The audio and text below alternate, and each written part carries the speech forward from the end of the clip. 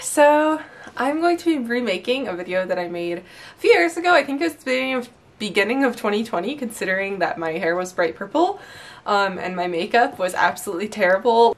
I look back at that and I say, okay, this is needed a redo for some time.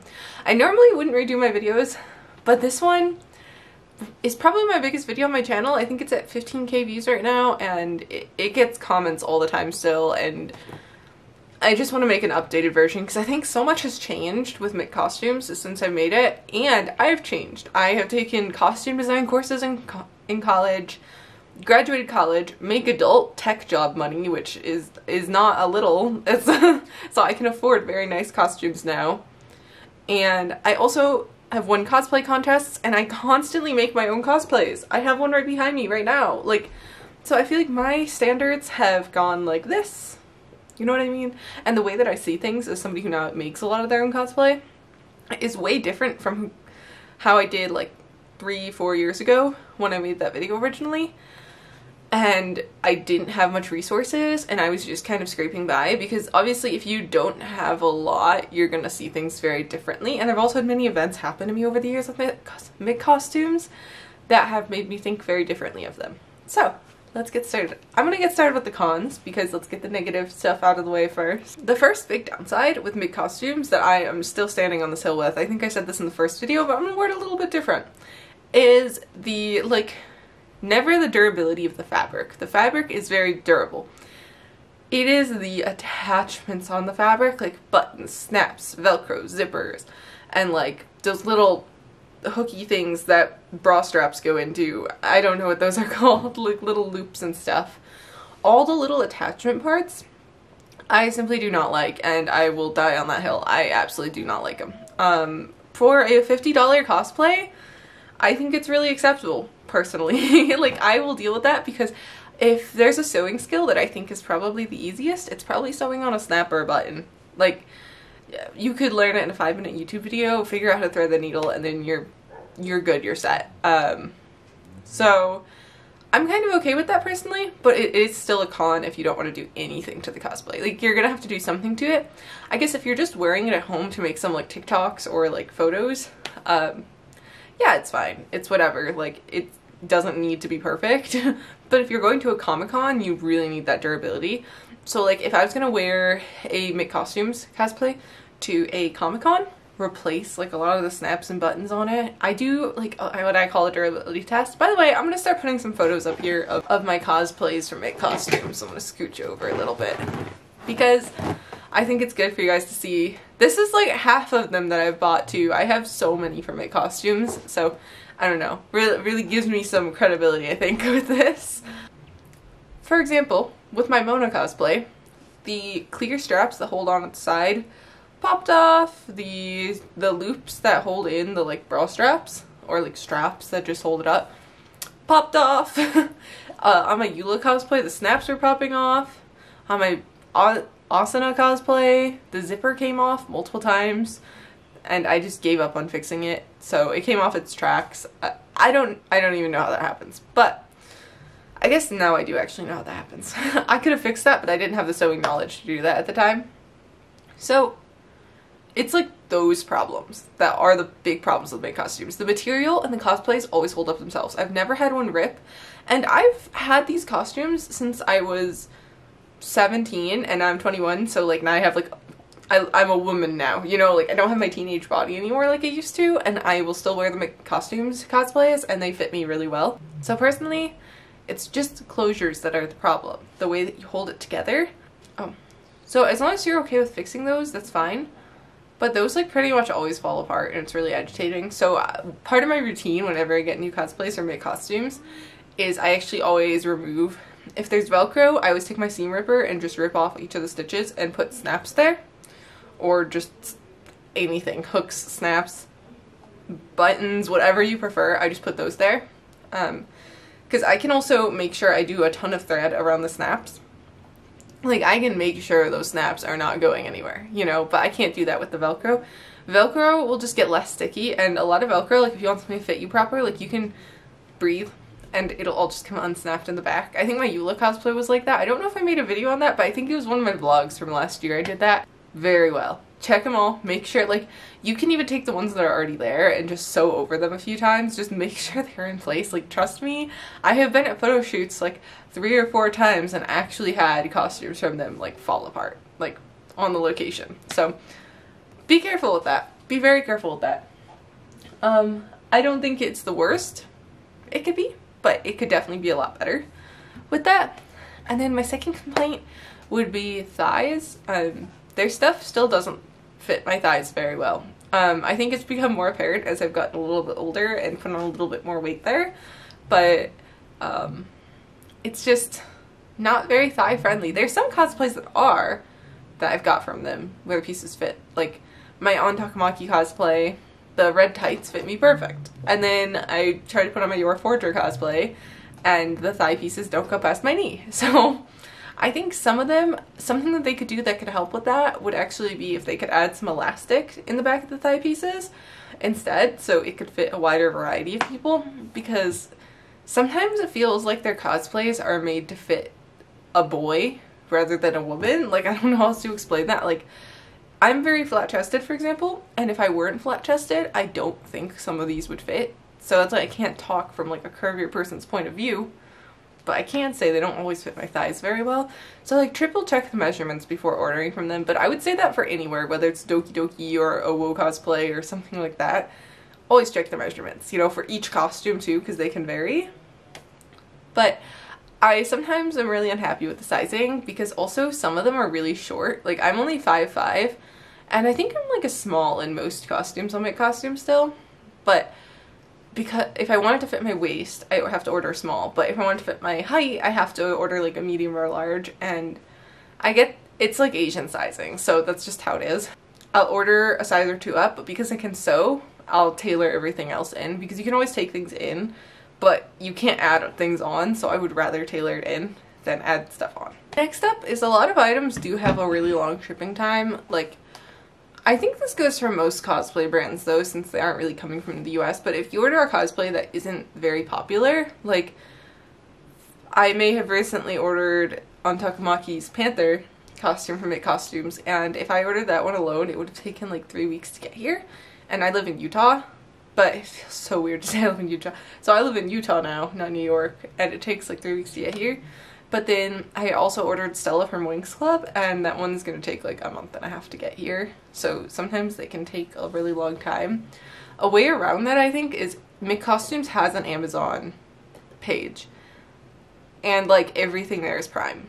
So you can get pretty much any of those. Like that's how I got my Lucy cosplay, was I got it within like 2 days through Amazon Prime. So just check there. It's still the same shop. It's still Miccostumes. It's just they have an Amazon storefront too that you may as well order from, you know? So now on to the pros. And I actually have a lot of these because I actually like it quite a bit. I just had to be a little bit critical and be honest about what I didn't like. So my first pro is that it's actually really affordable. Super affordable. Like I said, when I was in college, I was buying them all the time. And now that I'm out of college, I'm buying way more of them all the time. But it's affordable compared to, I think I order from Doki Doki and Owo a lot too. And compared to them, it's super affordable. Not so much compared to AliExpress and Amazon, but I'm gonna get back to those in a second. I'd say it's about the same price as Amazon, and sometimes if you order stuff from Miccostumes, it'll actually be the same brands from like Amazon, like Cause Effect, or like there's some other brands. I think they work with those and ship those, but those are the same quality, so they're super affordable, and I really appreciate that. We need an affordable, we need an affordable cosplay brand, right? Like, more cosplayers the better. We don't want to make it hard to get into, so I really appreciate that. And when there is shipping, it's like, yeah, it might take a month and a half, but it's still good. Like, it's gonna be on time. Like, I guess a lot of people do have problems with late ones. I personally have still not. Like, I may have, but then customer support is amazing whenever I have, like, I don't know if I've just had really good luck the past years, because I remember in the old video, I saw a lot of comments that were like, mine's a month late, like, what do I do? And I'm like, I don't know, talk to customer support, because I've had good luck with them. So, I've had a wonderful experience with shipping. Like, it's not late for me. It actually is early most of the time, like a week or two early. I don't know, it could just be my luck though, I guess. Next up, they have amazing customer support. So this is an experience I had like a year and a half ago.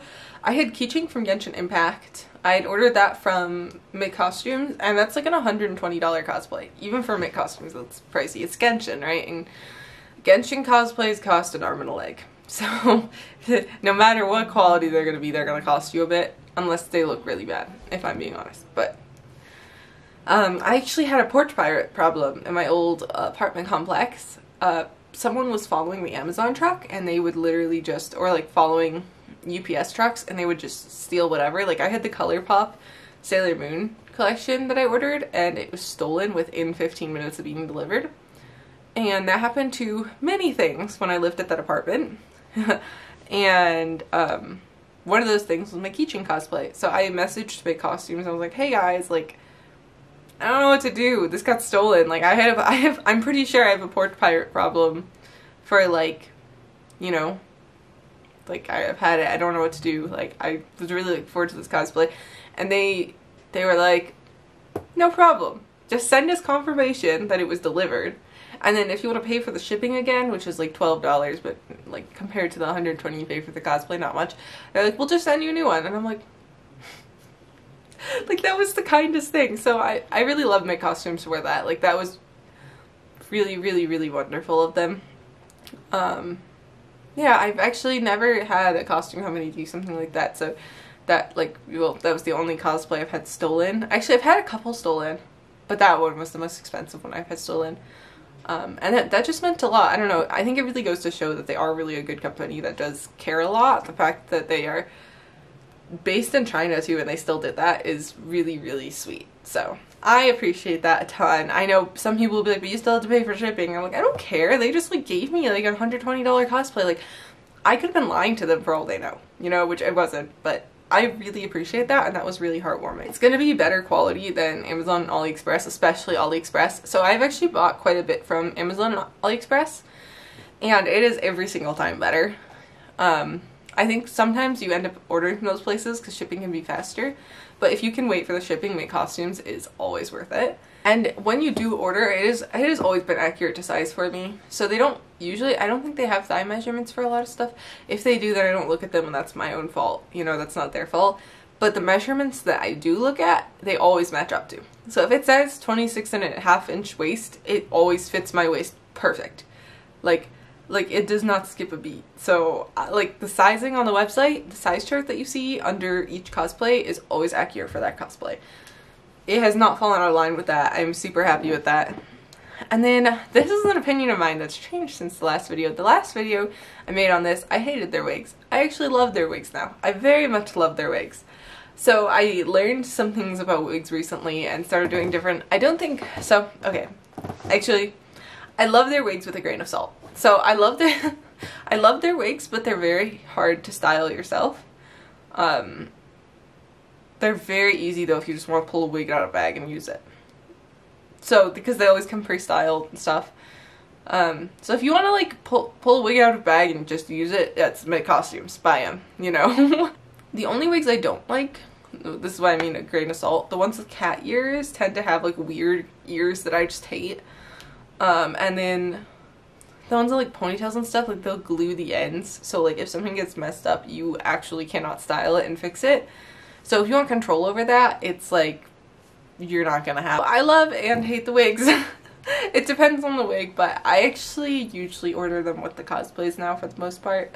Unless I think I could get a better quality one somewhere else. Like, sometimes I'll look at the wig that they have and I'll be like, actually, I think Amazon wigs could do better. Or I've gotten really into buying Epic cosplay wigs recently, so I don't know. I'm on a journey with wigs right now, but at the moment, I like the Miccostumes wigs. Lastly, I wanted to go over some like Q&A type stuff from my last video. Swimsuits. I can't talk for the swimsuits. I haven't ordered swimsuits from them. To me, it kind of seemed like a waste of money when I was in college because I didn't have a lot. Maybe this summer I will, but now I live in Utah where people are super weird about that, but I'm getting more comfortable with it. The wigs are good, like I just said. I just did not like them at the time I made that video. Maybe they've changed. I don't know. A lot of people said the wigs were still super shiny. They are, but I kind of like the shiny wigs sometimes because that means, so if it's shiny, that means the fibers are different and they're actually easier to brush through. But if it's more matte, the fibers will actually be harder to brush through. You can wash them. I machine wash them on delicate or hand wash depending on the costume. If it has more details, I hand wash it. If it doesn't, I machine wash it. The dyes do come out quite a bit though, so be careful. There's white and another color. Hand wash it cold. If you have late costumes, just talk to customer support. They've been great for me every time. Sometimes there has been an incident or two where they have kind of like, I don't know, something just happened to it, and then after I talked to customer support, it miraculously was there in like 3 days. So that does happen quite a bit. If it says it's going to get there in a couple weeks, it's probably going to get there in a couple weeks. Plus size cosplays either, as I am not a plus sized human. But I'm sure there are plus sized humans that make videos similar to mine because YouTube is a very big place and maybe you could find them. I don't personally have any recommendations, but I'm sure there's got to be a plus size human out there somewhere that talks about Miccostumes and has different opinions because they see things a little bit differently than me. So I would seek them out if you have questions on the plus size cosplays. I don't think a lot of cosplay companies consider that group of people, so I think it's really kind that they do, but I don't know if they're actually good or not, so I can't really speak for it. I hope you guys enjoyed this updated review though. It might get 50 views for all I know, but at least there's somewhere different I can redirect people with my newer and more educated thoughts on Miccostumes versus my old ones and that old review. I was like looking at I was looking at how I like did my makeup and hair at the time, and I'm like, oh, I hate this. But I'm keeping it up. I'm not somebody to like delete old YouTube videos. I just hope that you end up on this one eventually. But thank you so much for watching. Thank you for supporting my content, my channel. Please give me a thumbs up and subscribe. I make so much different content. I make reviews, tutorials, vlogs, lots of like convention content if I can. I just do a lot of stuff, so you should totally check out my channel and subscribe. Thank you so much, guys. Bye!